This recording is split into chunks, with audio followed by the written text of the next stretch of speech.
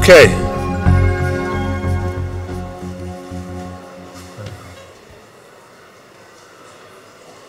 Get those folks out so we can close the doors.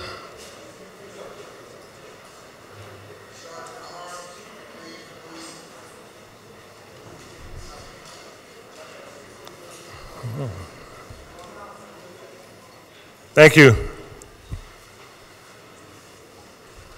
Okay, we're going to go back to our regular schedule. All the members are here. Thank you very much. The next order of business is approval of the journal of the meeting of Thursday, October 26, 2017, and the chair recognizes Councilman Greenlee. Thank you, Mr. President. I move that the journal of the meeting of Thursday, October 26, 2017 be approved. Second. Thank you. It's been moved and properly second that the journal of the meeting of Thursday, October 26, 2017 stand approved. All those in favor indicate by saying aye. Aye. Those opposed, ayes have it, the journal is approved. Next order of business is request for leaves of absence, and the chair recognizes Councilman Henon. Thank you, Mr. President. On behalf of the majority, there are no requests of leave of absence today. Thank you. Chair thanks the gentleman. And the chair recognizes Councilman O'Neill. Excuses? Yeah, I thought so. Thank you. Mr. President, on behalf of the Republicans, there are no requests for leave of absence. Chair thanks the gentleman. Thank you. You want one wait? Okay. This time I would like to dispense with the regular order of business, and I would like to welcome and thank everyone who has witnessed our government in action.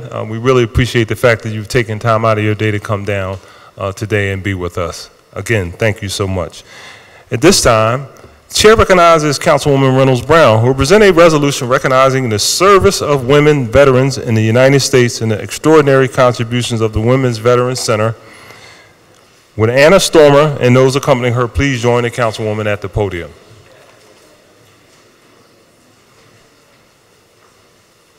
And joining the Councilwoman, we have Councilman Greenlee, Councilman Henon, Councilwoman Blackwell, Councilwoman Gim, and Councilman Taubenberger. Very good. And Councilman Green. Good. And Councilman Squilla. Thank you, Mr. President. This is a thrill for us, as it is a first when we are recognizing the service of women veterans in the United States of America and the extraordinary contributions of the Women's Veterans Center. Whereas women have been actively serving in the United States military since the Revolutionary War. For us history buffs, I'll repeat that. Women have been actively serving in the United States military since the Revolutionary War, oftentimes disguised as men so they could serve in combat roles. The Women's Armed Services Integration Act of 1948 allowed women to serve permanently in the military rather than only during times of war. And whereas in 1974, women were admitted to the United States Merchant Marine Academy in Kings Point. In 1976, women were first admitted to the remaining service academies, including U.S. Military Academy in West Point, U.S. Naval Academy at Annapolis, U.S. Coast Guard Academy in New London, and the U.S. Air Force Academy in Colorado Springs. And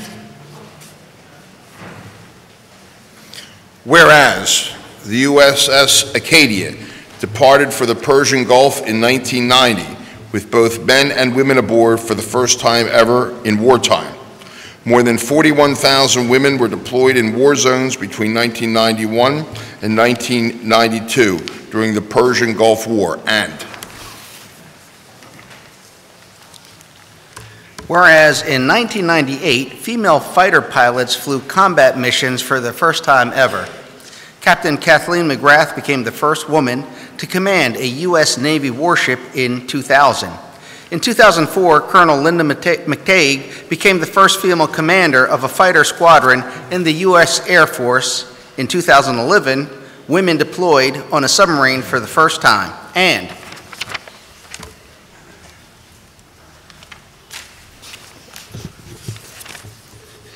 Whereas Obama administration Defense Secretary Leon Panetta announced in 2013 that the ban on women serving in combat would be lifted. In 2015, during the first year that women were permitted on ground, Captain Kristen Griest and First Lieutenant Shay Haver became the first 2 women to graduate from Army Rangers School, shifting the paradigm from if women could meet the standard to now that women have met the standard. And whereas the military, influenced by the performance of women on the front line since 9/11 and by these first women Ranger School graduates, is setting the stage for women to command young men outside the wire in infantry and armor platoons with the same risks and responsibilities as their male counterparts.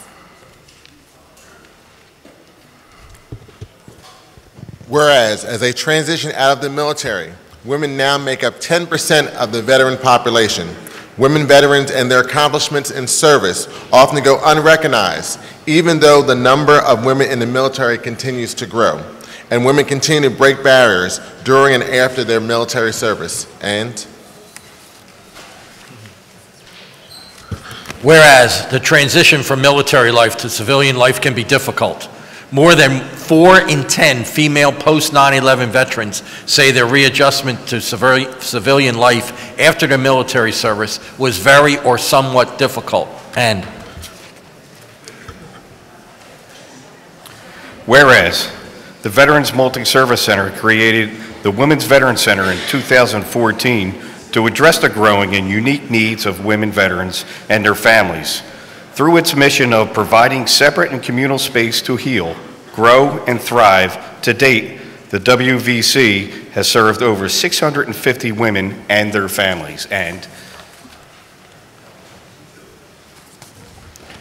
whereas the Women's Veterans Center is focused on creating community and strengthening one-on-one relationships through a variety of services, including assistance with immediate needs, meals, clothing, toiletry products, housing case management, benefits counseling, referrals to community partners, and a robust calendar of fellowship activities. And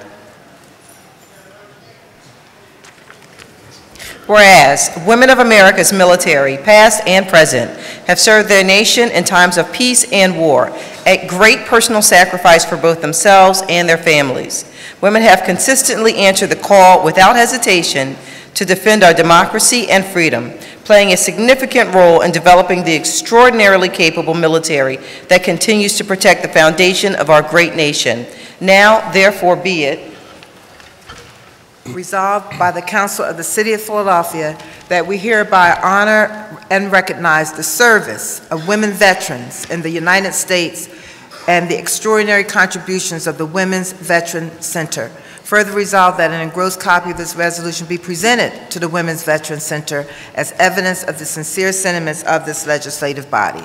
Let's celebrate the Women's Veteran Center and all women who sacrifice, step up, and stand up for the land that we serve. Thank you very much, Mr. President.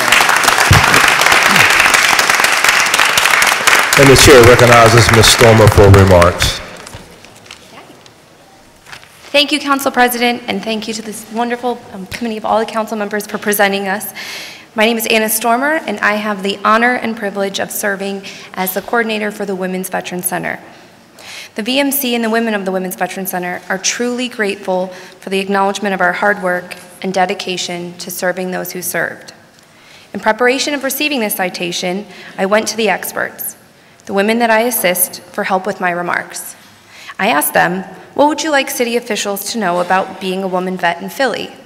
Aside from they asked for forgiveness for parking tickets and help filling in potholes, overwhelmingly the group shared that time and time again, they felt that once their uniform came off, their service and sacrifices often went unnoticed.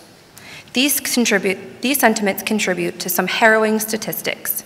Female veterans have a 250% higher risk than civilian women for suicide, and make up 10% of the entire homeless veteran population. This continuous and prevalent theme of invisibility is one we try hard to change at the Women's Veteran Center, and this citation and recognition goes a long way in accomplishing that goal. The VMC is beyond proud of our Women's Veteran Facility, and we look forward to reaching more women veterans and supporters as we continue to grow in the years ahead. If you'd like to learn more about the VMC and the Women's Veteran Center and contribute celebrating women veterans, please join us next week in partnership with Councilwoman Blondell Reynolds Brown, Wednesday, November 8th at the WeWork on Walnut Street. Thank you again for your continued support and celebration of women veterans and the Veterans Multi-Service Center.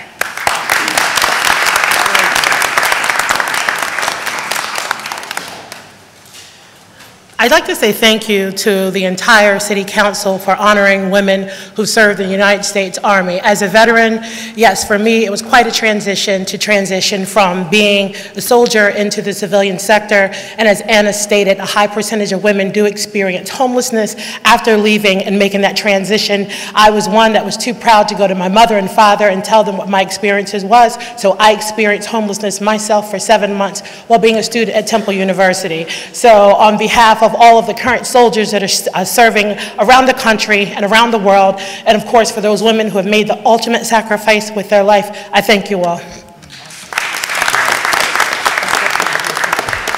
Councilor Bediz.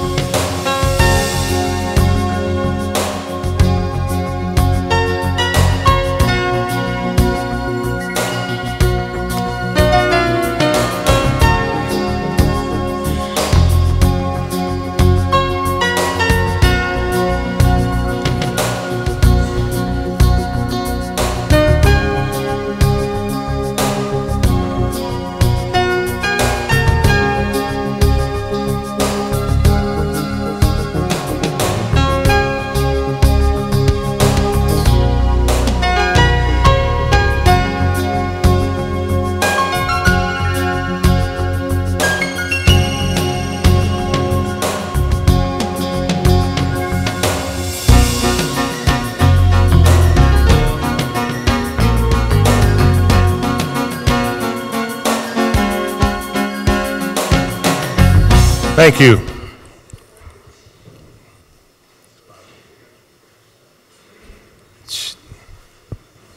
Chair recognizes Councilwoman Parker. Thank you, Mr. President. Mr. President, I wish to be excused to attend to some off-site business and would like to be recorded as voting aye on all bills and resolutions. Thank you, Councilwoman. Leave shall be granted, and the record shall reflect your affirmative vote on all bills and resolutions. At this time, the chair recognizes Councilman Henon, who will present a resolution recognizing Comcast NBCUniversal for being honored as the 2017 Employer Support Freedom Awards recipient, with retired Brigadier General Carol Eggert, Senior Vice President of Comcast of Military and Veteran Affairs, and those accompanying her, please join the councilman at the podium.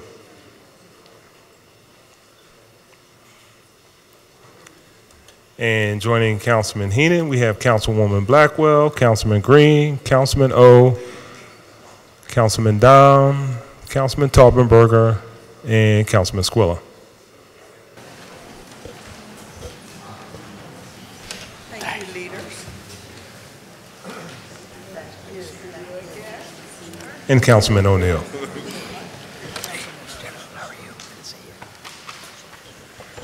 Well, good morning, everybody. And,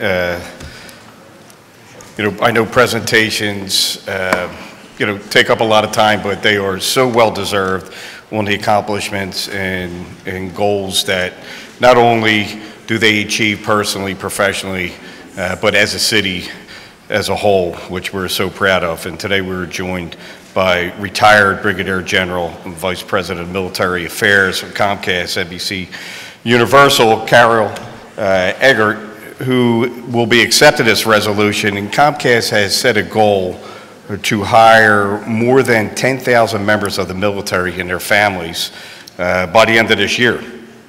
Well, they've exceeded by 6,000 at the end of 2016, and to date, they are at 13,000, with the rest of the year to go. So it's a tremendous accomplishment and outreach. So, Brigadier General, you'll have time to remarks, but on behalf of City Council, we thank you for all your due diligence and commitment to our veterans in our country. So thank you.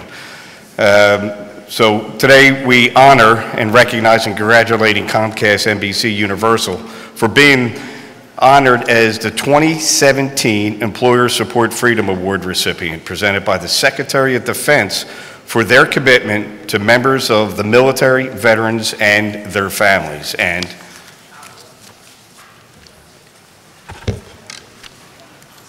whereas Comcast NBCUniversal is a valued corporate partner in the City of Philadelphia and is committed to providing family-sustaining career opportunities to members of the military, reserves, veterans, and their families. And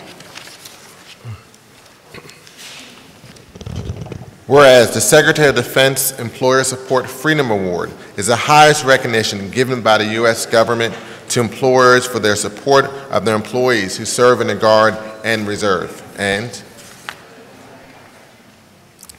whereas nominations must come from a Guard or Reserve member who is employed by the organization they are nominating or from a family member. And whereas the award was created to publicly recognize employers who provide exceptional support to their Guard and Reserve employees. It is the highest in a series of employer recognition awards given by the Department of Defense. And whereas the Secretary of Defense Employer Support Freedom Award was instituted in 1996, and in the years since, a total of 220 employers have received the prestigious award. Today, up to 15 awards are presented each year to employers in 3 categories: large business, small business, and the public sector. And whereas for this year's award, the department received nominations for 2,575 different employers, for which Comcast NBCUniversal received more than 30 such nominations. And whereas on August 25th, Secretary Mattis presented Comcast NBCUniversal and the outstanding class of 2017 recipients with the Employer Support Freedom Award, in no small part because of their commitment to bringing on more than 10,000 military hires by the close of 2017. Now, therefore, be it. Resolved by the Council of the City of Philadelphia that we hereby recognize and congratulate Comcast NBCUniversal for being honored as the 2017 Employer Support Freedom Award recipient, presented by the Secretary of Defense for its commitments to its members, military, veterans, and their families. And further be resolved that an engrossed copy of this resolution be presented to Comcast NBCUniversal as evidence of a sincere respect and legislative body. And in addition to retired Brigadier General, I do want to welcome and thank Stephanie Casu, who is a Vice President of Comcast here in our city. Thank you for their commitment to veterans and their families as well. So congratulations.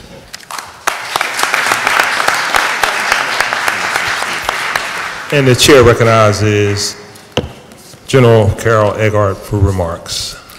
Good morning, everyone. Thank you, Councilman Henon, and thank you, Councilman O, and Council President, and certainly to the entire Philadelphia City Council. You heard a little bit about this resolution for the Secretary of Defense Award, and it certainly is a notable achievement for us and for the other 14 employers across the country who were recognized this year. But what I find most rewarding is that it is a grassroots level award we had to be nominated by our very own employees, and over 30 of our employees nominated Comcast for this recognition. And that's because we understand the criticality of supporting our Guard and Reserve members. I'm sure you saw many of them on the streets here during the papal visit. You saw them activated for hurricane relief, so we know the importance of our Guard and Reservists to protect our cities and our states. Now, I have served 34 years, and during that time, I served to engage emerging democracies. I supported developing and threatened democracies, and I protected standing democracies. And I know that it's public, private, and government partnerships that make our nation strong. So I want to thank each and every one of you in this room for recognizing Comcast and for the efforts you make to protect and support and engage our military community. While we have a presence throughout our country, our commitment starts here with our community in Philadelphia. And that's why we believe our involvement in locally led military and veteran-focused organizations is the key to success in our veterans initiatives. I want to thank our partners at the Liberty USO. I think of the work they do, the volunteers, what they do to help our transitioning veterans, the Veterans Multi-Service Center you just heard from, the Greater Philadelphia Veterans Network, Bunker Labs, who support our veteran entrepreneurs. They dedicate themselves to inspiring, educating, and connecting veterans with the right people and resources. And it's everyone here at the City Council that supports these organizations. I think of the Travis Manion Foundation, a local nonprofit that has become nationally recognized leader in using the values of military service, perseverance, dedication, and resilience to build character in the young people of our city and throughout the country. And they support the families of our fallen heroes. In our efforts to become a company that is not just military friendly, but we like to think of ourselves as military ready. And we've learned that it's the very grassroots level, those relationships that allow us to truly make an impact on our community here in Philadelphia. So I'd like to thank you once again for this recognition, because it has given Comcast just one more opportunity to share our message, the message that service matters. Service to country, service to our communities, and service to all of our customers. So thank you all for the dedication in supporting our nation's defense forces, and thank you for welcoming me here to represent Comcast NBCUniversal.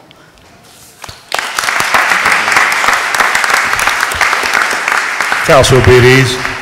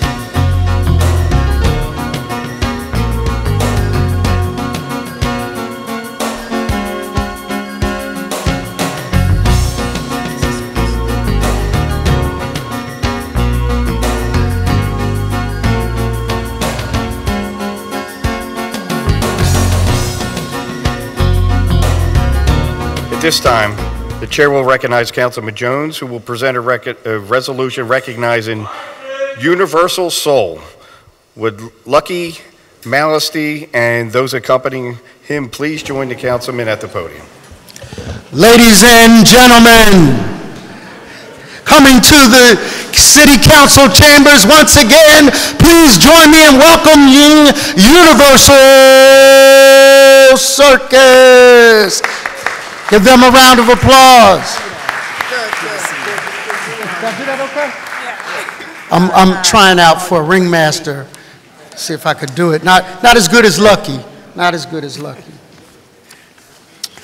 Ladies and gentlemen, the 4th District is the home of many things and many tourist attractions, ranging from Benedict Arnold's mansion to the first computer ever created in the world in the 4th District. We have things like the Please Touch Museum, the Man, and the Dell. But included in those great things is the UniverSoul Circus, founded 24 years ago in Atlanta. This circus resumes again tonight at 52nd and Parkside, and it will be there almost all month. And I have no tickets. I'm telling you that now. Don't come to my office. I have no tickets. Many kids, seriously, in our community don't get to go to Disney World. They will never, ever see some of those exploits down there. But all kids in our region can make it to the circus tonight. And it's a safe, fun, family-oriented education. And I've never laughed so much in 1 hour in my life. And I want to welcome them to the city of Philadelphia again by recognizing and honoring the UniverSoul Circus for 24 years of outstanding productions on the local and national levels. Whereas the UniverSoul Circus was founded 24 years ago in Atlanta, Georgia by concert and theater promoter Cedric Walker. Walker had a vision of creating a circus with a large percentage of people of color performing. And there you go. Councilman, thank you. And I, as a young man, always wanted to, had a dream of running away for the circus. I think I just joined the circus. And I think that's fantastic. Whereas, the UniverSoul Circus is a highly interactive combination of circus arts, theater, and music that spans genres including pop, classic, R&B, Latin, hip-hop, jazz, and gospel. The show embraces and celebrates the unique and familiar aspects of global cultures and ethnicities in one stellar production. And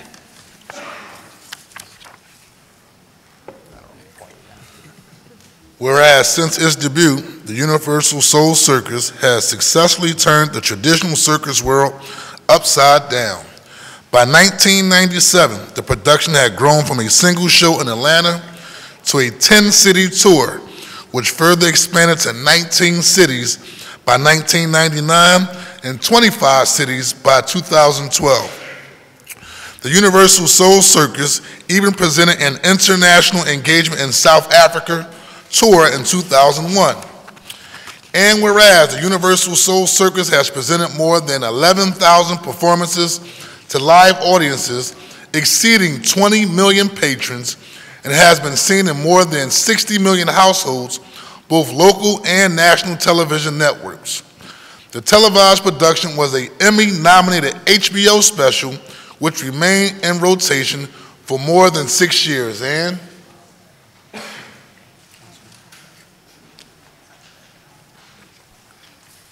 recently, the UniverSoul Circus was the most prominently featured attraction at the Global Winter Wonderland, an international pop-up theme park in Atlanta, owned by one of the largest entertainment companies in the world. And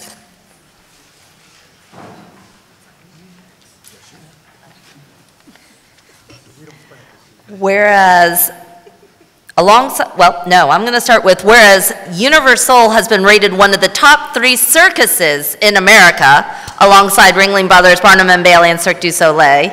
UniverSoul's fresh, cool, and hip approach to live family entertainment has earned it a coveted spot as one of the top 10 most requested family attractions across the country. Now, therefore, be it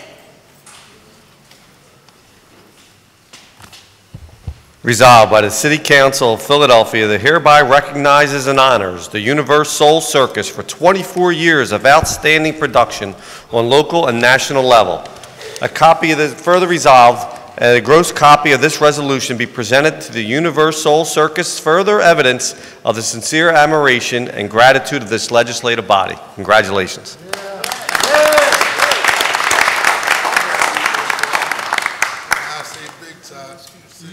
Thank you. Chair recognizes Lucky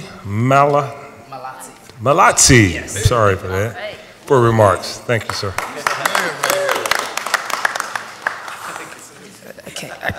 There we go. All right, now, my name is Lucky Malazzi. I'm the ringmaster of the UniverSoul Circus. Once again, we want to thank you guys for honoring us. You know, it's always a pleasure to come to Philadelphia, and this time around, we're going to give you guys a great show, so make sure you come out and check out the UniverSoul Circus, and I'm going to show you how that's done. When I say big top, you say circus. Big top. Circus. Big top. Circus. Big top.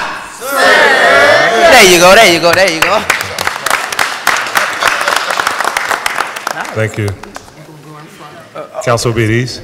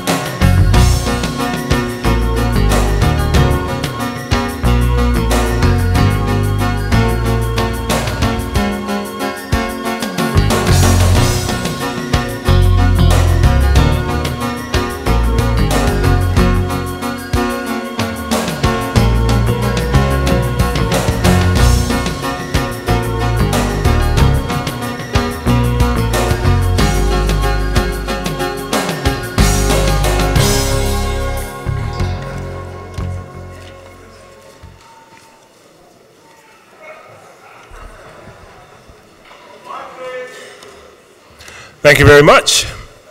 The next order of business is communications, and the chair requests that the Sergeant of Arms delivers the messages from the mayor to the chief clerk.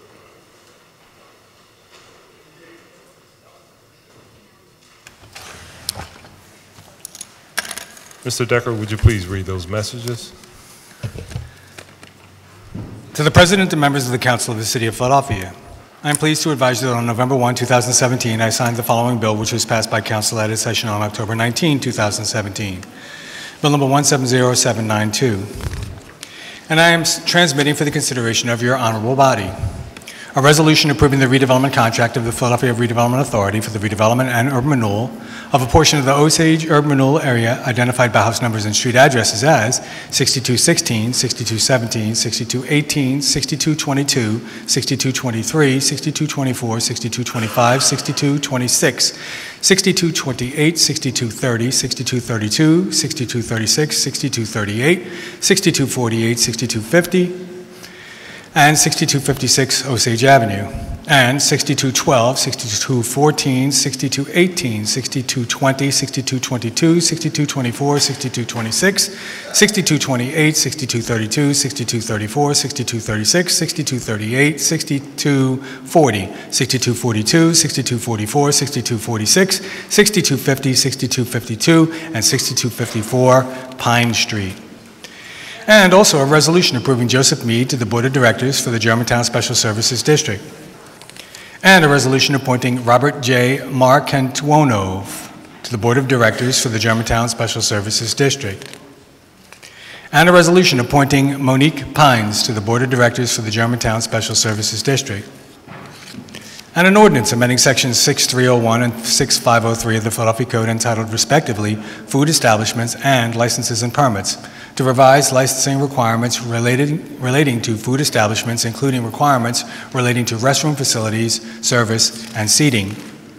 And an ordinance authorizing transfers and appropriations for fiscal year 2018 from the General Fund and the Grants Revenue Fund, certain or all city offices, departments, boards, and commissions to the General Fund, the Water Fund, and the Aviation Fund, certain or all city offices, departments, boards, and commissions. And an ordinance authorizing transfers and appropriations for fiscal year 2017 from the General Fund, the Water Fund, and the Grants Revenue Fund, certain or all city offices, departments, boards, and commissions to the General Fund, the Water Fund, the Grants Revenue Fund, and the Aviation Fund, certain or all city offices, departments, boards, and commissions, all under certain terms and conditions. Thank you, Mr. Decker. You have any additional communications? I have none, Mr. President. Thank you very much. And the next order of business will be the introduction of bills and resolutions. And the chair recognizes Councilwoman Reynolds Brown. Good morning, Mr. President. I offer two resolutions, and I'd like to be recognized very briefly after the reading of the second resolution. Thank you, Councilwoman. A privilege resolution recognizing the City of Philadelphia Streets Department for the launch of PhilaCycle, a program designed to enhance the city's ability to encourage recycling and other sustainable practices throughout Philadelphia.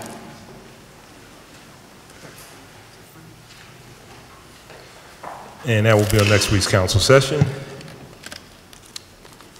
And a privilege resolution congratulating the partners of the Philadelphia 2030 District for a successful launch and continued efforts to reduce the impact of the built environment for the benefit of all Philadelphians. And the chair recognizes Councilwoman Reynolds Brown. Yes, I wanted to seize the moment to acknowledge both Alex Dews, who's the Executive Director of the Delaware Valley Green Building Council, and his Policy and Program Manager, Katie Bartolotta, because they served as partners with us in bringing forth this resolution. And ultimately, we're working towards an initiative to reduce our carbon footprint with the 2030 district. So if Alex Dews and Katie could rise, so we can say thank you. Thank you very much, Mr. President. Thank you, Councilwoman. That will be on this week's final passage calendar. The chair recognizes Councilwoman Blackwell. Thank you, Mr. President. Today I introduced two bills and one resolution, and I note that this resolution was signed by each and every member of City Council. Thank you, Councilwoman. Thank you. Say it wrong, it's one bill and two resolutions. I flipped it. Thank you, Councilwoman. An ordinance providing for the submission to the qualified electors of the City of Philadelphia of an amendment to the educational supplement to the Philadelphia Home Rule Charter relating to the selection of the members of the Board of Education as approved by resolution of the Council, fixing the date of a special election for such purpose, prescribing the form of ballot question to be voted on, and authorizing the appropriate officers to publish notice and to make arrangements for the special election. And that will be referred to committee. And a non-privileged resolution approving the redevelopment contract of the Philadelphia Redevelopment Authority for the redevelopment and urban renewal of a portion of the Osage Avenue urban renewal area identified by house numbers and street addresses as 6216, 6217, 6218, 6221, 6222, 6223, 6224, 6225, 6226, 6228, 6230, 6232, 6236, 6238, 6248, 6250, 6256, and Osage Avenue, and 6212, 6214, 6218, 6220, 6222, 6224, 6226, 6228, 6232, 6234, 6236, 6238, 6240, 6242, 6244, 6246, 6250, 6252, and 6254 Pine Street. And next week's calendar. And a non-privileged resolution proposing an amendment to the educational supplement to the Philadelphia Home Rule Charter relating to the selection of the members of the Board of Education and providing for the submission of the amendment to the electors of Philadelphia. And that will be referred to the appropriate committee. Chair recognizes Councilman Greenlee. Thank you, Mr. President. I have no bills or resolutions today. Thank you.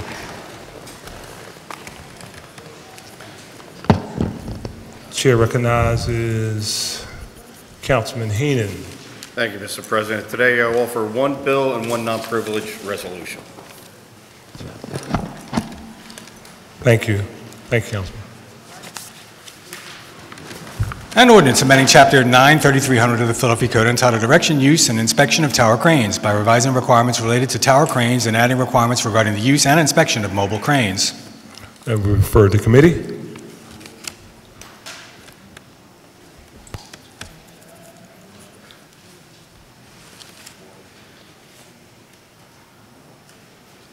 And a privilege resolution authorizing the Committee on Rules to hold hearings examining the challenges faced by registered community organizations from abusive lawsuits, commonly known as strategic lawsuits against public participation, discussing solutions thereof, including examining means of holding abusive litigants accountable, and authorizing the issuance of subpoenas to compel the production of relevant witnesses and documents.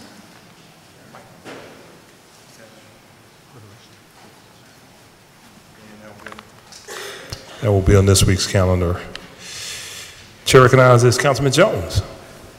Thank you, Mr. President. One resolution. Just one. Yeah, okay. A privilege resolution recognizing and honoring Philadelphia Eagles safety Malcolm Jenkins for his advocacy in helping to reform the criminal justice system. And that will be on this week's calendar. Chair again recognizes Councilman Jones. On behalf of Councilman Johnson, I have one bill. Thank you, Councilman.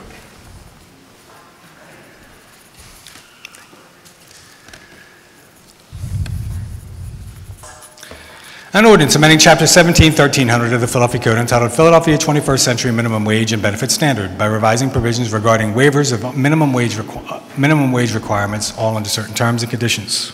And that bill will be referred to the appropriate committee. Chair recognizes Councilwoman Sanchez. Thank you, Council President. I have two bills and one privilege resolution. Thank you, Councilwoman.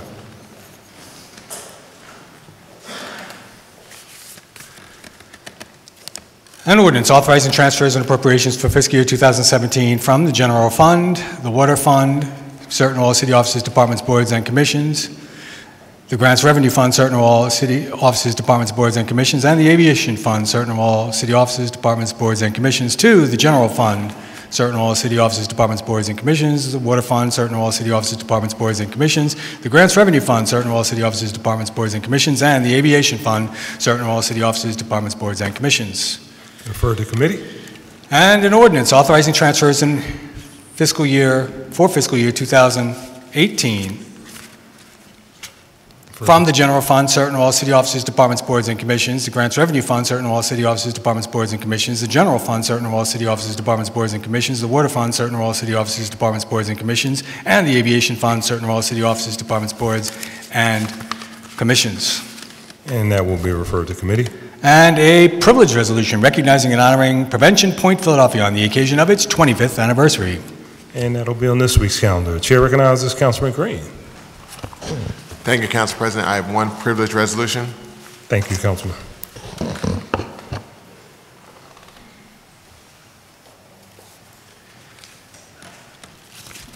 A privilege resolution authorizing the Committee on Commerce and Economic Development to hold hearings regarding initiatives to support employee ownership, including as a retirement strategy for small business owners.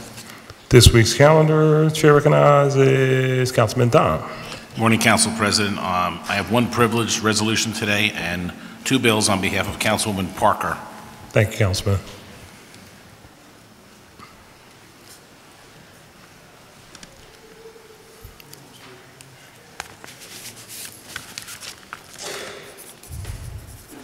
An ordinance amending Chapter 14600 of the Philadelphia Code entitled Use Regulations by creating regulations for daycare use. And refer to committee. And an ordinance amending Title 14 of the Philadelphia Code entitled Zoning and Planning to create a new 9th District overlay to limit the materials that may be used on building facades. Also refer to committee. And a privilege resolution recognizing, honoring, and congratulating the 2017 Philadelphia Business Journal's Women of Distinction for their hard work and dedication to excellence in their representation of their respective industries and the city of Philadelphia. And that will be this week's calendar. Chair again, Councilman, did you have it? Councilman, did you have anything for yourself? Was it? Okay. Right. Thank you. Chair recognizes Councilwoman Gimm. Good morning, Council President. I have one privileged resolution today. Thank you, Councilwoman.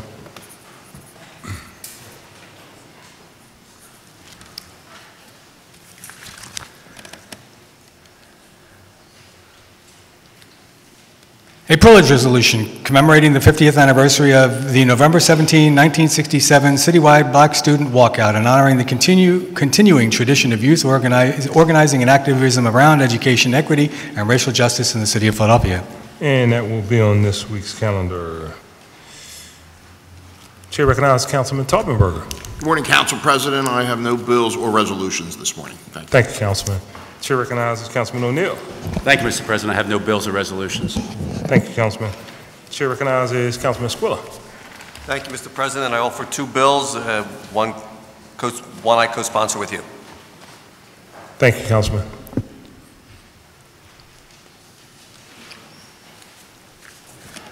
An ordinance authorizing the Bagel Place shop to install and own and maintain an open-air sidewalk cafe at 404 Queen Street.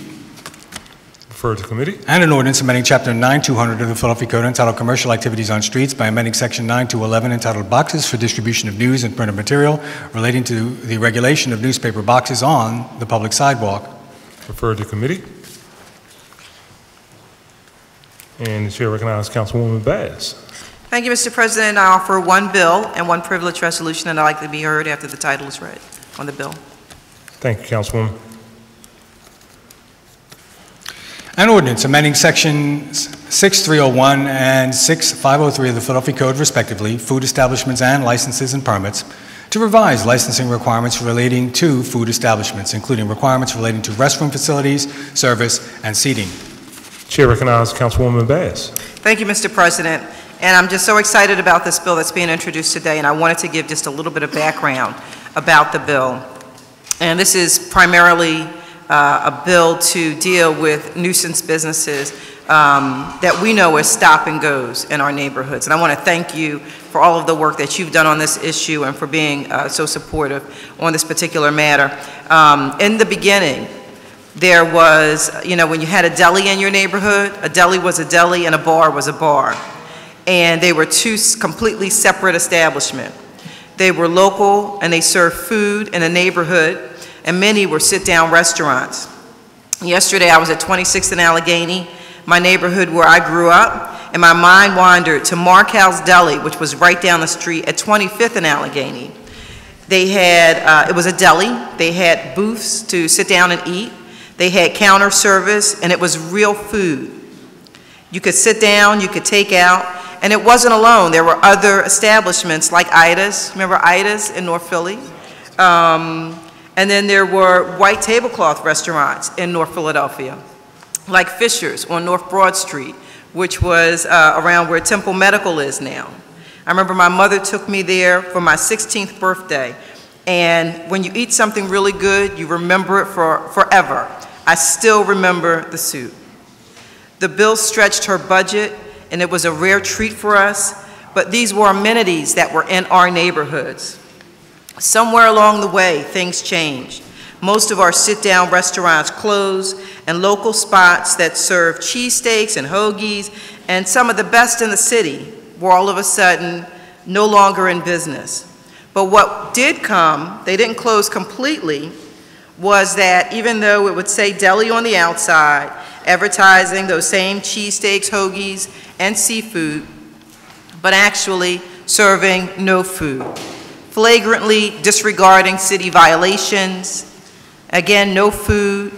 The food that was served was a break with the spirit of the law as intended. Oodles and noodles just doesn't cut it. No bathrooms available to customers, which is the law. Tables and chairs for 30 was out of the question. They were a haven, or are a haven, for loitering. And allegedly, other nuisance activity happens, including the sale of loosies, allegedly public urination and defecation, and possibly other items sold by the proprietor or others. Today with this bill, we start the process to change that. Currently, with stop and goes in my neighborhood, they're mostly in poor neighborhoods, mostly in the hood as we know it. Most of these establishments sell beer, some sell liquor. I can buy a shot, and my 8-year-old daughter can also buy a bag of potato chips at the same time. And there's a reason why we don't allow children in bars, but somehow this has been allowed and accepted in stop and goes. I have more stop and goes in my district than I have public schools, and something is really, really wrong with what is happening here. I also want to take a moment and thank Councilwoman Jannie Blackwell, who coined the term stop and go many moons ago and has been a fighter against nuisance businesses, and we wouldn't be here with this bill without her as well. So many thanks to Councilwoman Blackwell. But again, today we start to change the process. This bill, I believe, is a game changer. And I want to join with Councilwoman Blackwell, Council President Clark, and all members of council who are in support of this bill. Special thanks to the City Law Department, L&I, Health, and the Police Department for making this happen. It actually came together about a year ago. We did a tour with Health Commissioner Farley, L&I Commissioner Perry, then Fire Commissioner Sawyer, and Liquor Control Board and enforcement officers. They were astonished at what they saw. This bill will revise licensing requirements to food establishments related to restroom facilities, service, and seating to ensure that we don't have these makeshift bars that serve liquor to vulnerable populations from, in some cases, from 9 a.m. until 2 a.m. every single day. And as an aside, we hear a lot every day about the opioid and heroin crisis, and this is another legal self-medication that folks are doing, and this issue deserves a lot of attention as well. This bill restores dignity to providing food and food service to our communities. It requires that either establishments be defined as a large or small establishment. Large establishments are required to have 2 restroom facilities, no more bathrooms that cut through kitchens, which are real gems if you've ever seen one of those. Large establishments must remove physical barriers, also known as the plexiglass, the prison-style service that many of these establishments have. Food, and in the cases where they do serve food, without dignity. Readily available and accessible tables and chairs. No more fold-up chairs pushed together in a corner, no tables to be seen. And specific square footage requirements which must be adhered to. I look forward to working with all of the departments to ensure that enforcement is actual and that it happens. I'm so very hopeful on this issue because I always tell folks you don't have to have things in your neighborhood that you don't want to have. And on this issue, I think that the community, my colleagues, you know, we're all the way in. We're all ready to put together our hands, roll up our sleeves, and do the work that is necessary to make these establishments the acceptable food establishments that we deserve in our communities. Thank you, Mr. President.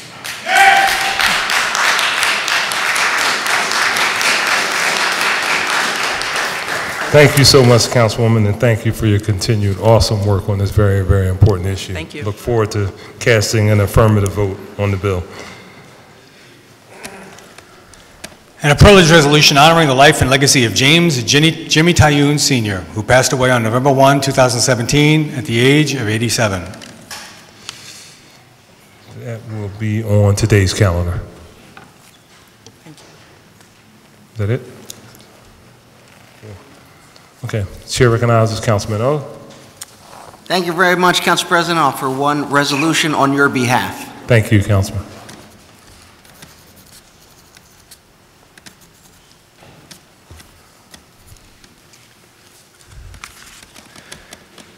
A privileged resolution recognizing and celebrating the veterans of Philadelphia and its surrounding counties in Pennsylvania, New Jersey, and Delaware, Philadelphia Veterans Parade, Inc., and the Philadelphia Veterans Advisory Commission on the occurrence of the 2017 Philadelphia Veterans Parade. And that will be in this week's calendar. That concludes our introduction of bills and resolutions. The next order of business is report from committee, and the chair recognizes Councilman Greenlee for a report from the Committee on Rules. Thank you, Mr. President. The Committee on Rules reports 5 bills with a favorable recommendation. Thank you. Mr. Decker, please read that report. To the President and members of the Council of the City of Philadelphia, the Committee on Rules, which is referred Bill number 170714, entitled an ordinance amending Chapter 16600 of the Philadelphia Code, entitled Redevelopment Proposals and Contracts, by further providing with respect to requirements for Council's approval of redevelopment proposals and redevelopment contracts submitted to Council for approval under the provisions of the Urban Redevelopment Law. And Bill number 170793, entitled An Ordinance to Amend the Philadelphia Zoning Maps by changing the zoning designations of certain areas of land located within an area bounded by Front Street, Oxford Street, American Street, Master Street, 6th Street, and Girard Avenue. And Bill number 170803, entitled An Ordinance to Amend the Philadelphia Zoning Maps by changing the zoning designations of certain areas of land located within an area bounded by Trenton Avenue, Lehigh Avenue, Belgrade Street, Somerset Street, Delaware Expressway, Cumberland Street, Thompson Street, Aramingo Avenue, and York Street. And Bill number 170818, entitled An Ordinance amending Title 14 of the Philadelphia Code, entitled Zoning and Planning to revise certain provisions of Chapter 14600, entitled Use Regulations by amending the green roof calculations. And Bill number 170819, entitled An Ordinance to amend the Philadelphia Zoning Maps by changing the zoning designations of certain areas of land located within an area bounded by Girard Avenue, 6th Street, Burke Street, and 10th Street. Respectfully reports that it is considered the same and returns the attached bills to council with a favorable recommendation. Thank you. Chair again recognizes Councilman Greenlee. Thank you, Mr. President. I move that the rules of council be suspended so as to permit first reading this day of bill numbers 170714, 170793, 170803, 170818, and 170819. Thank you. It has been moved and properly second that the rules of council be suspended so as to permit first reading this day of bills number 170714, 170793, 170803, 170818, and 170819. All those in favor say aye. Aye. Those opposed, ayes have it. These bills will be placed on our first reading calendar today. Chair now recognizes Councilwoman Blackwell for a report from the Committee on Finance. Thank you, Mr. President. The Committee on Finance reports out two bills with a favorable recommendation. Thank you. Mr. Decker, please read that report. The Committee on Finance, to which is referred bill number 170717, entitled An Ordinance amending Chapter 194200 of the Philadelphia Code, entitled New Sustainable Businesses, to expand the tax relief offered to such businesses and to make technical corrections. And bill number 170878, entitled An Ordinance authorizing and approving the execution and delivery of a service agreement between the City of Philadelphia and the Philadelphia Redevelopment Authority relating to the financing of a home repair program for city homeowners, approving the issuance by such authority of bonds, notes, or other evidences of indebtedness, including reimbursement obligations related to lines or letters of credit in one or more series to finance or refinance such program, and authorizing and approving the obligation of the city to pay in full when due the service fee and other amounts payable under the service agreement, authorizing certain city officers to take certain actions required to issue such bonds, notes, or other evidences of indebtedness. Respectfully reports that it's considered the same and returns the attached bills to council with a favorable recommendation. Chair again recognizes Councilwoman Blackwell. Thank you, Mr. President. I move that the rules of council be suspended so as to permit first reading this day of bill numbers 170717 and 170878. Second. Thank you. It has been moved and properly second that the rules of council be suspended so as to permit first reading this day of bills number 170717, 170878. All those in favor say aye. Aye. Those opposed, ayes have it. These bills will be placed on our first reading calendar today. The chair now recognizes Councilman Jones for a report from the Committee of Commerce and Economic Development. Thank you, Mr. President. The Committee on Commerce and Economic Development reports one bill with a favorable recommendation. Thank you. Mr. Decker, please read that report. The Committee on Commerce and Economic Development, to which is referred bill number 170726, entitled An Ordinance amending Title 17 of the Philadelphia Code, entitled Contracts and Procurement, by enacting a new subsection 17-1605, subparagraph 3, to provide for additional oversight by the City Council of compliance with all economic opportunity plans for the participation of minority and female workers, minority-owned disadvantaged business enterprises, female-owned disadvantaged business enterprises, and disabled-owned disadvantaged business enterprises. Respectfully reports that it is considered the same and returns the attached bill to council with a favorable recommendation. Thank you.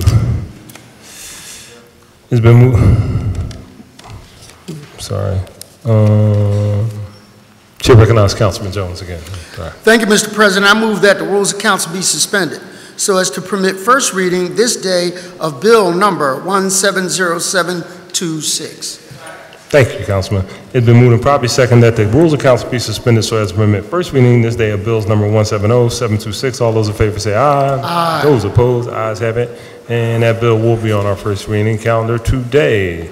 That concludes our reports on committee, and the next order of business is consideration of the calendar. I note that those bills just reported from committee with the suspension of the rules have been deemed to have had a first reading. These bills will be on our second reading and final passage calendar at our next session of council. As there are no additional bills on our first reading calendar, the chair recognizes Councilman Henon for the purpose of calling up bills and resolutions on their final passage calendar today. Thank you, Mr. President. The following resolutions of bills are being called up for the second reading and final passage calendars today.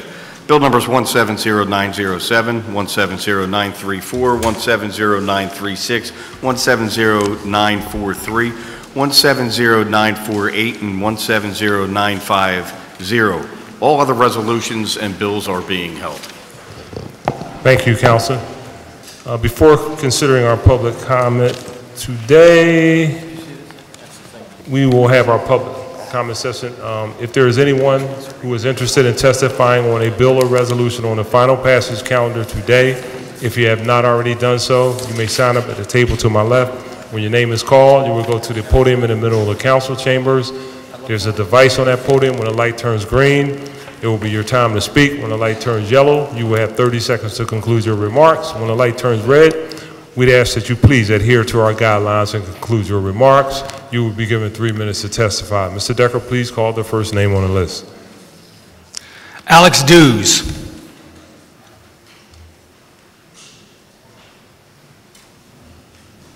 Good morning. Good morning. Thank you for the opportunity to be here. I just want to thank Councilwoman Reynolds Brown for introducing the resolution on the 2030 district. And I also want to thank Councilman Jones, who is one of my mentors, formerly when I was an intern in City Council. It's great to be back here and to acknowledge that the city government is one of our really crucial partners on the 2030 district effort to reduce the climate impact of our built environment here in Philadelphia. I want to recognize Council President's leadership with the Philadelphia Energy Authority and the Energy Campaign. All of this is really important for us to be able to work together with the business community, along with our utility companies and the city government in order to really address climate change in a meaningful way. We're excited about the work already underway with the 2030 district with so many good partners at the table, again, including city agencies, but also this is a private sector-led initiative, and the business community has really stepped up to show that they are ready to take on the challenge of reducing climate impact from the built environment, saving money, creating economic opportunity along the way. So thank you again for the opportunity to be here. And because of the theme today, I also wanted to mention we're really close to getting some of the school districts' buildings on board with the 2030 district effort, where there's already a lot of great work on capital improvement and energy efficiency happening. So thank you again, I appreciate it. Thank you so much for your testimony. Joe Danahill, commenting on 170934, 170950, 170683, and 170948. And good afternoon. Good afternoon. This is the official decree of the people in writ mandamus quo warranto, and as such requires immediate action remedy. Every week, council, mayor, and others transfer private property to government, probably illegally. What could be more fascist than to deny rights to sovereign people? Recently, Philadelphia officials have called out others as fascist Nazis. Did fascist Nazis steal their own people's homes without due process and compensation? Sovereign people owning property should be a goal of a constitutional government. The 14th Amendment, no state shall make or enforce any law that shall abridge the privilege or immunities of the citizens of the United States, nor shall the state deprive any people of life, liberty, or property. If thou shalt not covet, if thou shalt not steal, are commandments from God. Why has council, mayor, and others denied commandments, oaths, constitutions, and laws to steal homes? Founding fathers wrote extensively about the inviolable property rights of the people. Clearly, prosecution of both Constitution and law violations must occur to leave no doubt that we are a republic governed by the rule of law. The Constitution and laws require immediate remedy of this breach of law, breach of clause, breach of fiduciary duty. Your oath of office requires you to act or face prison 42 USC 1982, 1983, 1985, 1986, 1987, 18 USC 241, 242, 2381, 2384, PA Constitution, Article 1, Sections 1 through 11, 26 PA CSA 703, 705, 708, 709, 712, 713, 716, and other laws listed in SCOTUS 1589-65, 141330, 144056 appear violated. I call for the federal and Commonwealth governments to perform their constitutional obligations, to investigate and prosecute all involved in the theft and illegal deed transfer of my home, 1038 West Wyoming Avenue, the denial of God-given 42 USC 1982 property rights for 23 years is egregious, extraordinary, oath-violating, and requires immediate remedy. A just government must obey the rule of law. This color of law government must have its charter to govern revoked until a constitutionally compliant government is installed. Public servants cannot refuse their sworn duty to act any more than a fireman can refuse to fight a fire. The sovereign people require the Constitution and laws be enforced. Jail is required for all who violate oath or law. I remind Council, it takes a lot of cooperation to create and allow monumental corruption. Thank you for your testimony. There are no other speakers on the public comment list, Mr. President. Thank you very much, Mr. Decker. We will now move to our calendar. And can you please read the title 170907? A resolution urging the Trump administration to rescind its decision to repeal the Clean Power Plan. Chair recognizes Councilman Greenlee. I think it's Councilwoman Reynolds Brown. Isn't it? Oh, I'm sorry. Chair recognizes Councilwoman Reynolds Brown. Thank you. Thank you. I move for the adoption. You're next. Move for the adoption. It's been moved and probably second. All those in favor say aye. Aye. Those opposed, the ayes have it. And resolution 170907 is adopted. Mr. Decker, 170934. A resolution authorizing the Commissioner of Public Property to execute and deliver to the Philadelphia Redevelopment Authority without consideration deeds conveying conditional fee simple title to certain city-owned lots and pieces of ground with the buildings and improvements thereon, situated in the 43rd Ward of the City of Philadelphia. Chair now recognizes Councilman Greenlee. Thank you, Mr. President. I move the adoption of the resolution.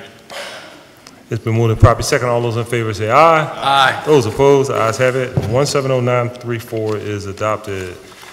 Mr. Decker, 170936. A resolution calling on the Pennsylvania General Assembly to amend Section 412.2 of the Pennsylvania Election Code to increase the minimum compensation provided to election officers and workers, which has not been increased in decades. Chair recognizes Councilman Jones. Thank you, Mr. President. I move for its adoption. It's been moved and properly second. All those in favor say aye. Those opposed, ayes have it. 170936 is adopted. Mr. Decker, 170943. A resolution appointing Blaine Stoddard to the Board of Directors of the Philadelphia Land Bank. Chair recognizes Councilman Johnson. Council President, I move for the adoption of the resolution. It's been moved and properly second. All those in favor say aye. Those opposed, ayes have it. 170943 is adopted. Mr. Decker, 170948. A resolution authorizing the Commissioner of Public Property to execute and deliver to the Philadelphia Redevelopment Authority without consideration deeds conveying conditional fee simple title to certain city-owned lots and pieces of ground with the buildings and improvements thereon, situated in the 25th Ward of the City of Philadelphia. Chair recognizes Councilman Squilla. Thank you, Mr. President. I move for the adoption. It's been moved and properly second. All those in favor say aye. Those opposed, ayes have it. 170948 is adopted. Mr. Decker, 170950. A resolution authorizing the Commissioner of Public Property to execute and deliver to the Philadelphia Redevelopment Authority without consideration deeds conveying conditional fee simple title to certain city-owned lots and pieces of ground with the buildings and improvements thereon, situated in the 12th Ward of the City of Philadelphia. Chair recognizes Councilwoman Bass. Thank you, Mr. President. I move for the adoption. It's been moved and properly second. All those in favor say aye. Those opposed, ayes have it. 170950 is adopted. Mr. Decker, we have any additional resolutions? A resolution recognizing the City of Philadelphia Streets Department for the launch of PhilaCycle, a program designed to enhance the city's ability to encourage recycling and other sustainable practices throughout Philadelphia, introduced by Councilwoman Reynolds Brown. Chair recognizes Councilwoman Reynolds Brown. Thank you, Mr. President. I move for the adoption. It's been moved and properly second. All those in favor? Those opposed? Ayes have it, and that resolution is adopted. And a resolution congratulating the partners of the Philadelphia 2030 District for a successful launch and continued efforts to reduce the impact of the built environment for the benefit of all Philadelphians, introduced by Councilwoman Reynolds Brown. Chair again recognizes Councilwoman Reynolds Brown. Thank you, Mr. President. I move for the adoption. It's been moved and properly second. All those in favor say aye. Those opposed? Ayes have it, and that resolution is adopted. And a resolution authorizing the Committee on Rules to hold hearings examining the challenges faced by registered community organizations from abusive lawsuits commonly known as strategic lawsuits against public participation, discussing solutions thereof, including examining means of holding abusive litigants accountable, and authorizing the issuance of subpoenas to compel the production of relevant witnesses and documents, introduced by Councilman Henon. Chair recognizes Councilman Henon. Thank you, Mr. President. I move for the adoption. Second. It's been moved and properly second. All those in favor say aye. Aye. Those opposed? Ayes have it, and that resolution is adopted. And a resolution recognizing and honoring Philadelphia Eagles safety Malcolm Jenkins for his advocacy in helping to reform the criminal justice system, introduced by Councilman Jones. Chair recognizes Councilman Jones. Thank you, Mr. President. I move for its adoption. It's been moved and properly second. All those in favor say aye.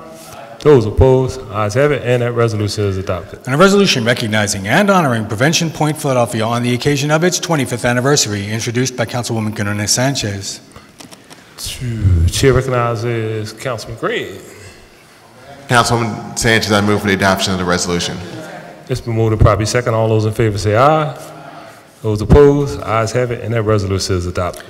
And a resolution authorizing the Committee on Commerce and Economic Development to hold hearings regarding initiatives to support employee ownership, including as a retirement strategy for small business owners, introduced by Councilman Green. Chair recognizes Councilman Green. Thank you, Council President. I move for the adoption of the resolution. It's been moved and properly second. All those in favor say aye. Those opposed? Ayes have it, and that resolution is adopted. And a resolution recognizing, honoring, and congratulating the 2017 Philadelphia Business Journal's Women of Distinction for their hard work and dedication to excellence in their representation of their respective industries and the City of Philadelphia, introduced by Councilman Dom. Chair recognizes Councilman Dom. Thank you, Council President. Move for the adoption of the resolution. It's been moved and properly second. All those in favor say aye. Those opposed? Ayes have it, and that resolution is adopted. And a resolution commemorating the 50th anniversary of the November 17, 1967 citywide Black Student Walkout and honoring the continuing tradition of youth organizing and activism around education, equity, and racial justice in the City of Philadelphia, introduced by Councilwoman Gim. Chair recognizes Councilwoman Gim. Thank you very much, Council President. I wanted to acknowledge my co-sponsors on the resolution, Council Members Parker, Blackwell, Bass, Jones, Johnson, Reynolds Brown, and Green, and just wanted to share a little bit about this resolution. It's a moment that spurred a movement that we're still seeing today, which had a lot to do with self-determination, community control of schools, and equity, and the fight for young people, a fight that was led by youth, Black youth in particular, had a critical role and continued to play a critical role in the passionate fight that we see around public education. Back then in 1967, the students had organized and mobilized for years to write a student bill of rights. They planned a series of walkouts, culminating in the walkout of 3,500 students from high schools all across the city. It was a joyful affair, one that was marked with hope, energy, and possibility. Students spoke about many different things that still resonate with us today, including the need for more Black teachers and administrators, the teaching of Black history, the ability to wear African clothing, the ability to protest the flag even, and the Pledge of Allegiance. But these students were met by a significant response to their pushback in front of the Board of Education. Witnesses that saw police charge the students and beat them wept with tears, and many of them became and moved on to become very politically active in our city today. The movement continued on for the next 50 years with youth leaders proving that they're not just the leaders of tomorrow, they're the leaders of today. In 2005, the School Reform Commission mandated African American history and specifically drew on the struggle and spirit of these students, and it was really nice to see in the audience today former SRC Chair Sandra Dungy Glenn, who really ushered that through. And today, Philadelphia's youth movements, including Philadelphia Student Union, Youth United for Change, Asian Americans United, Viet Lead, also continued this tradition and broadening their work into deeply intersectional organizing. City Council, our office, in partnership with the African American Museum of Philadelphia, is supporting a series of events on November 17th and 18th, including a panel and reception with Matthew Countryman, who's the author of Up South, who documented a whole chapter on community control of schools in Philadelphia and the catalyst for the Black Power movement in the city. And on November 18th, there'll be a citywide community teach-in with young people and activists then and today. And we certainly welcome anybody to support, be part of that, join in, and celebrate. And with that, I call for the adoption of the resolution. Thank you. It's been moved and properly second. All those in favor say aye. Those opposed, ayes have it. That resolution is adopted. And a resolution honoring the life and legacy of James Jimmy Tyoon Sr., who passed away on November 1, 2017, at the age of 87. Introduced by Councilwoman Bass. Point of information. Councilman Jones. Can I request the author of the resolution, can we do this by a standing vote? Councilwoman was going to do that. Yeah. Thank you, Mr. President. I move for the adoption of the resolution through a standing and silent vote. Thank you.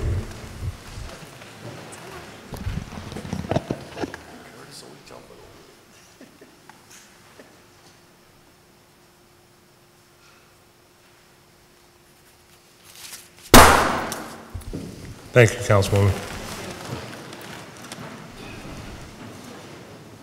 And a resolution recognizing and celebrating the veterans of Philadelphia and its surrounding counties in Pennsylvania, New Jersey, and Delaware, Philadelphia Veterans Parade, Inc., and the Philadelphia Veterans Advisory Commission on the occurrence of the 2017 Philadelphia Veterans Parade, introduced by Councilman O on behalf of Council President Clark. Chair recognizes Councilman O. Thank you very much. On your behalf, Council President, I move for the adoption of the resolution. It's been moved and properly second. All those in favor say aye. Aye. Those opposed, ayes have it, and that resolution is adopted. There are no other resolutions on the final passage calendar, Mr. President. Thank you very much, Mr. Decker. That concludes our calendar for today, and at this point, we are asking for speeches on behalf of the minority, and the chair recognizes Councilman Taubenberger. Thank you, Council President. I just would like to publicly congratulate my colleague and friend, Kenyatta Johnson, on his birthday. I do appreciate that, and he's a good man to serve with.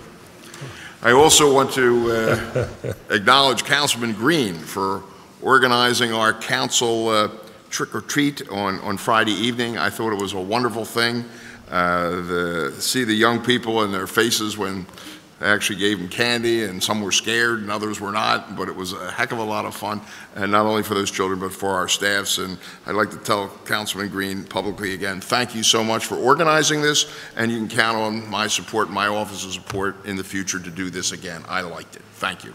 Thank you, Councilman. Chair recognizes Councilman O. Thank you very much, Council President. I wanted to note the importance of today with the mayor's speech. I do also want to say I admire his straightforwardness and I appreciate his directness in stating the difficulties and challenges of this situation. I would also say that I distributed to our colleagues the report that Councilwoman Jannie Blackwell and I had undertaken in a series of hearings regarding best practices in education. Simply because I believe that we will have many things to consider as we move forward with the actual complexities and challenges of both funding public schools in Philadelphia and ensuring that there is a governance structure that will actually ensure equity for all our students and children in our city. Thank you. Thank you, Councilman. Today is the beginning of a long journey. Chair recognizes Councilman Jones. President, I was told as a kid, loud don't make right, but it does make you listen. In conjunction with the office formerly known as MOX, we were conducting the other day a poverty simulation. And what that basically is that we take a amount of money, we put it in a simulator where we do scenarios about people, 26% of the population living below the poverty belt. So you have to manage a budget, try to make $1 out of 50 cents, go to the grocery store, welfare department, and all the things balancing priorities of the poor. And in the middle of that simulation, life broke out. Asa Khalifa came in and interrupted the proceeds and started passionately talking about issues that he cared about, suggested that we should, instead of simulating, come see the real hood. Those of you who know me in this chamber, if ever my street cred is challenged, I accept that all day, every day. And so we went out and we caught the L and we found ourselves at Kensington and Allegheny. I have to tell you that my colleague, Councilwoman Sanchez, always talks about her district being the poorest district in Philadelphia. I mean, ever since we came here, she's been saying that. And we nod appropriately and say, yeah. But K&A is ground zero. And what I saw out there was something that Councilwoman Sanchez deals with every single day. I saw a vet who had served his country proudly, priced out of an old neighborhood, moved into concentrated poverty where he had to live. When he served in foreign countries, their circumstance was better than his. I saw a mother that was too busy to stop and really have an engaging conversation because she was coming from her second job where she had a second shift where she couldn't afford to leave her kids in daycare and not pay that extra fee. I met drug dealers that had more authority on that corner than law enforcement. Politely told me, you know, that's nice, but keep it moving, I'm working. I walked around the corner and a gun battle broke out. I mean, this was real life, it wasn't simulated, and I have to admit that what Councilwoman Sanchez deals with every day is something we cannot ignore. We have to do something about that level of deep poverty. That's not poverty, that's deep poverty, where kids who walk through that every day lose hope that they will ever get out, that this is what the world is, that the 10 square blocks that they experience every day is the entire world. And for us to see corner stores that have no vegetables, no fruit, nothing healthy but chips and a soda is not a meal. And so when we got to see that, I will admit that it moved me, that I immediately called my colleague and said, tell me what I can do. That's not my district, I get it. We are very territorial. But poverty knows no bounds like that. And with Philadelphia being discovered as a great place to live, work, and play, we are concentrating that poverty in smaller and smaller areas and intensifying the misery. We've got to do something. We can do better. They deserve better, and we got to make it happen. And I just appreciate, even though it was loud, even though it was rude, we have a new term now called hoodnapped. I wasn't kidnapped because it wasn't forcible. I went on my own, but I was taken, compelled to go to the hood. Each of us got a poor district, a poor area in our district. It's nothing new. But I will say, from a 50,000-foot view, is much different. The reality that those 26% of people face every day, and it can't be ignored. Thank you, Mr. President. Thank you, Councilman. Chair recognizes Councilman Henon.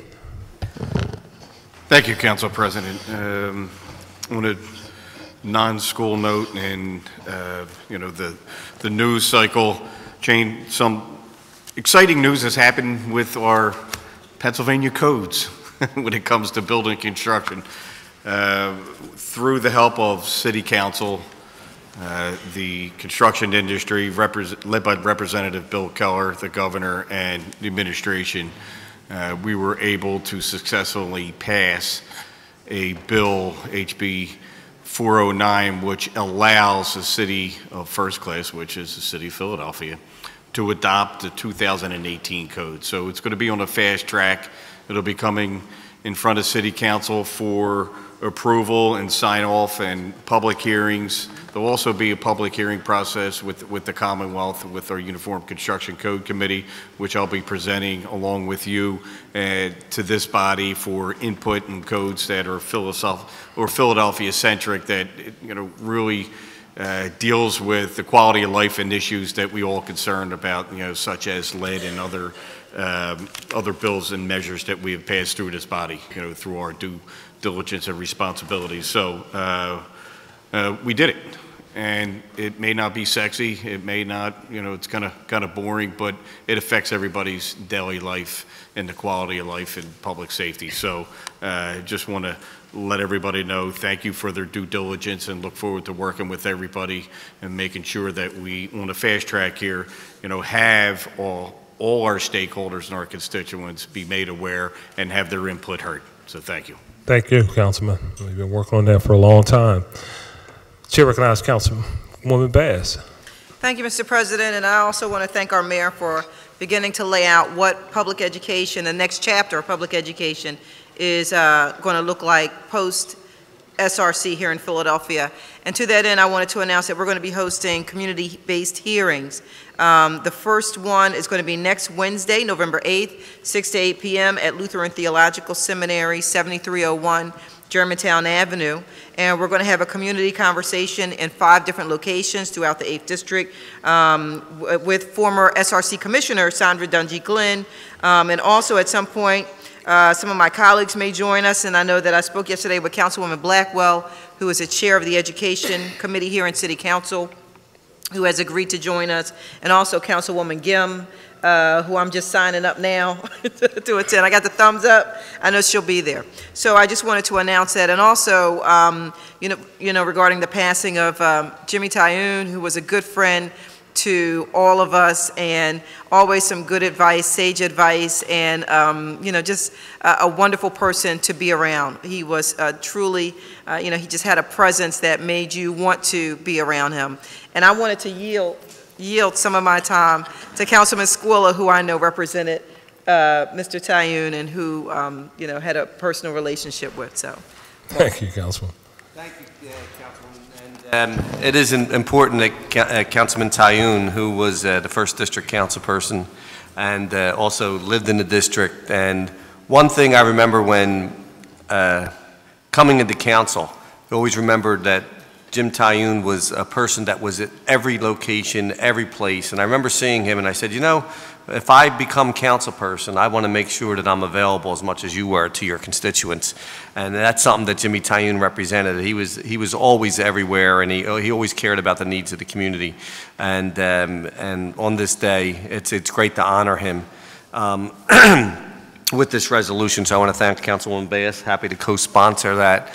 And also wanted to make a point about Councilman Jones's point about K&A, and that how Councilman Sanchez and myself share that area. And, you know, poverty is part of that problem over there, but it's just part of it, and it's the opioid epidemic that's really driving the homelessness and the crime and everything that's going on around there. And we really do need to step up and make some drastic changes there, and working with Councilwoman Sanchez and the police and the administration, hopefully to come up with new ways to attack this, because what we're doing now isn't working, but hopefully what we do in the future will work to make a difference. And I want to thank Councilman Jones for visiting that and coming to a district. It's not, people usually go see the good parts of people's district and not tough parts of our districts, but it is something that is on our radar and something that we are addressing. And then when we go to those community meetings, believe me, we hear it.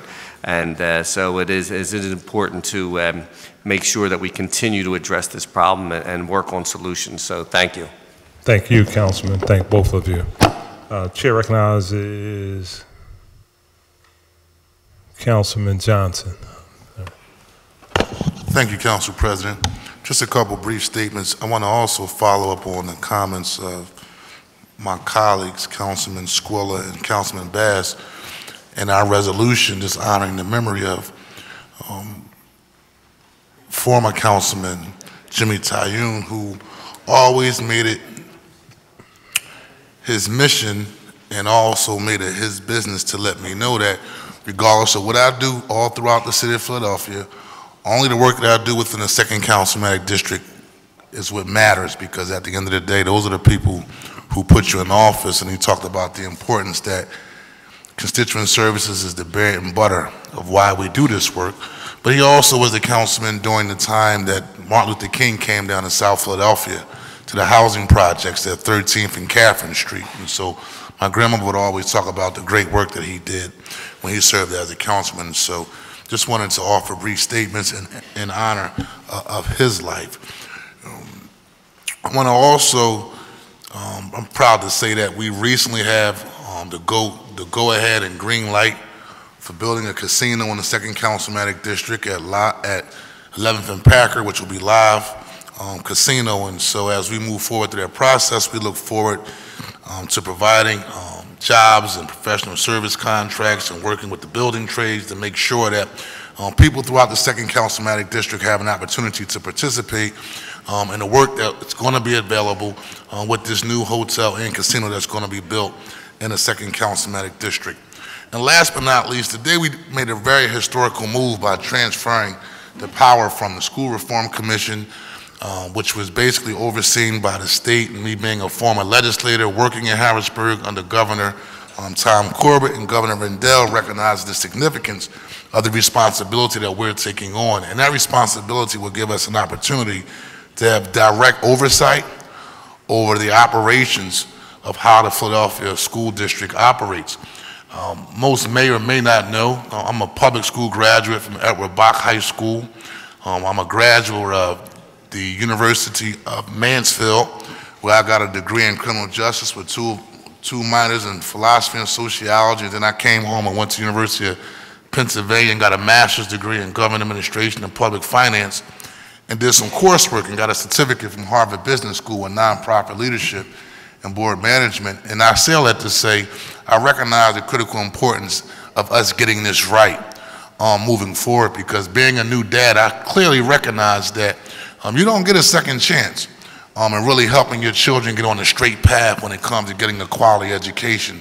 And the Honorable Malcolm X once said that education is our passport to the future. And so I look forward to the robust debate, conversation, strategic plan, and making sure that we put all of our resources and efforts, most importantly the efforts, in raising the bar of quality education for our young people and working together to make sure we get it right moving forward. Because at the end of the day, I mean, I'm all due respect, I don't know where people send their children to school, and we all have our choice for whether it's public or private or parochial schools, but we're dealing with lives. And some of these young people that live in some of these zip codes, if we don't improve the quality of the education, just to be quite frank, they may not have a shot. So I look forward for us getting this right with a strategic plan to move forward with the City of Philadelphia overseeing on the Philadelphia School District. And thank you, Council President, for your leadership in making sure the negotiations with the administration was on par with how we would like to move forward with the nominating process, making sure that's balanced, that's fair when these nominations come through City Council for approval. Thank you very much. Thank you, Councilman. Thank you for your continued great work. Chair recognizes Councilwoman Blackwell. Thank you, Mr. President. I wanted to thank my colleagues, Councilwoman Bass, who is working so hard on stop and goes. We remember the Purple Fox back in the days at 49th and Baltimore when we named the whole issue stop and goes, and thank her for doing an outstanding job. And certainly what Councilman Jones said about Councilwoman Maria Quinone Sanchez. She fights hard for her people, and we've commended her before. And I wanted to let him know that in his very office was where Jim Tyone's office was. And I didn't know if he remembered that. And I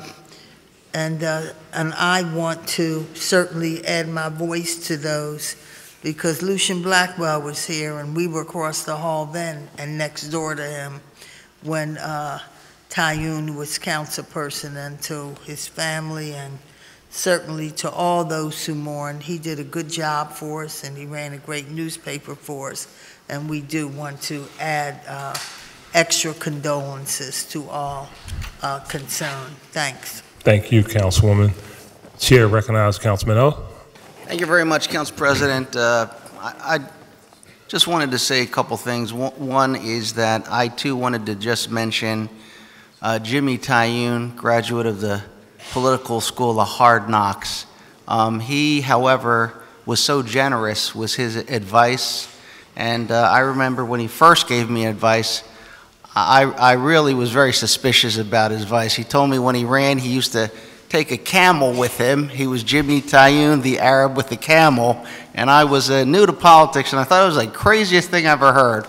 And later, I began to appreciate kind of what he was telling me and things like that, and that was Jimmy Tyone. He was very real, told it to you very directly, and just it was very plain, and he was very kind and generous, and so I appreciated that. What I also wanted to say is that I'm a councilman at large, so I cover the whole city, and I've had the opportunity to go into every neighborhood of Philadelphia, and the work that our district council people do in detail in that 1/10 of the city is tremendous.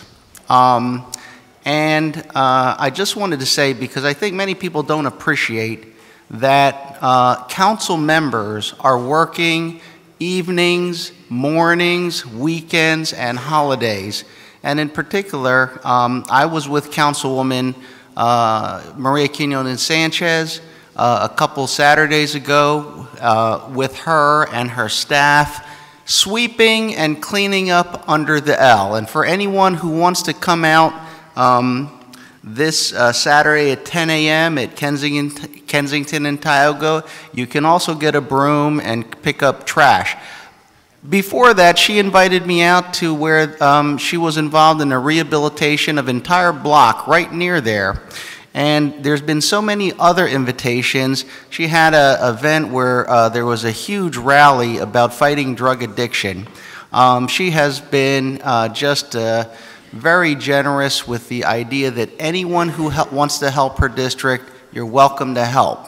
And I say that because I have heard, you know, sometimes people say, well, you know, the district council people need to be more real about things. I will say this, there's nobody more real than our district council people who are on top of every type of issue in the city of Philadelphia, from business to nuisance issues, to crime, to health, to schools. There are so many issues, potholes, jobs, guns, all types of things. And while it's always good to say that we should do more, raccoons, I'm sorry, bees, right? We did bees. Environment, you know, so many issues that occur. I also want to let people know that your city council people are really working very hard. And Council President, I've been to your district as a guest, Strawberry Mansion Day, and so many other things that you do, that you have invited me to. And, you know, there has never been a distinction based on party or anything. It's just how can we work together to make our city better. And so I do appreciate that, and just wanted to let people know that you can be assured that city council members are really working. You may not agree with us all the time. We don't agree with each other all the time, but certainly I have not seen anyone who is slack in this council body. Thank you. Thank you, Councilman. We love you too. That concludes today's speeches. And the chair recognizes Councilwoman Reynolds Brown for a motion to adjourn. 2 points before I adjourn, Mr. President. The chair of the Education Committee has asked that we remind my colleagues that there will be a 1 o'clock hearing of the Council Education Committee where we will be addressing the issue of suspensions immediately following session. And I too want to go on the record to commend the mayor for outlining the 4 pillars of the education agenda for us for this coming year, and remind us, well, he got into the weeds this morning, which was refreshing, because when we dig down in the weeds, there's a lot of work in front of us that we're for sure willing to embrace. The deepest of which is that the district is going to face a deficit which begins next year and will grow to nearly $1 billion over the next 5 years. So the collaboration that he spoke about will indeed be required and essential if we're going to achieve the goal of getting young people ready irrespective of their zip codes. And then with regards to Jimmy Tyoon, my memory of him is that he always fought for the underdog. He always looked out for those of us who had been counted out. And I will always be thankful to him for that generous advice that he offered. With that said, Mr. President, I move that Council stand adjourned until Thursday, November 16th, 2017 at 10 a.m. Thank you. It's moved and properly second that Council stand adjourned until Thursday, November 16th, 2017, 10 a.m. All those in favor say aye. Aye. Those opposed, the ayes have it. Thank you all very much.